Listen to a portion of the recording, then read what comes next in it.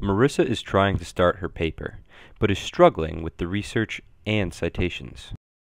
Luckily, she hears about EasyBib from one of her friends, the online citation and note-taking tool used by over 24 million students yearly. By typing in the title or ISBN of a book, EasyBib will return results from which Marissa can select her source. She makes sure all the information is correct. She chooses what medium it's from, such as from a database or Kindle, and can even add annotations. Once she has everything she needs, Marissa can click Create Citation, and the source will automatically be formatted, indented, and alphabetically placed within her bibliography list. Marissa pastes the URL of a CNN article into the website bar.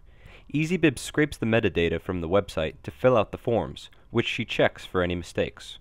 Marissa could also upload articles from databases like JSTOR, ABC Clio, WorldCat, and others. Marissa clicked on all 58 sources to find forms for just about anything, encouraging a more diverse research approach. She could also switch between MLA, APA, and Chicago styles, and create parenthetical citations and footnotes as well. When she's done citing, Marissa can export her bibliography via Microsoft Word, Google Docs, email, copy and pasting, or by creating a unique URL.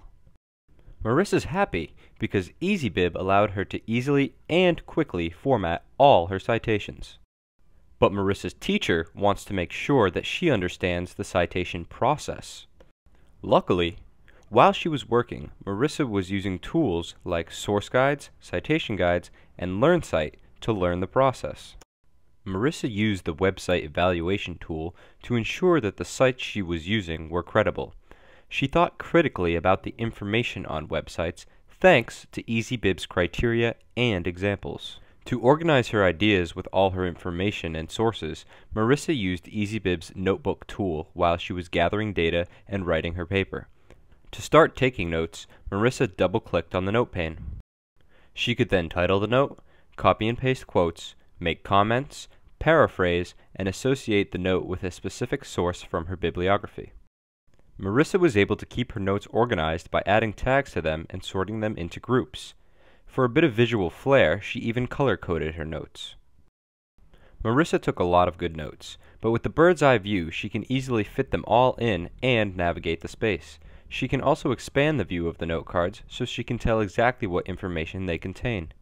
In the list view, Marissa could see her notes by groups, tags, date added, and by source associated, helping her grasp the vast information she had collected. She could even create notes in this format. The outline allowed Marissa to think flexibly. She added and arranged bullet points to structure her paper. She could also drag notes and groups to her outline. Marissa is happy because she completed her work efficiently and effectively. Marissa's teacher is happy because she understood all the facets of the research process while demonstrating effective organizational and information literacy skills. EasyBib. Write smart.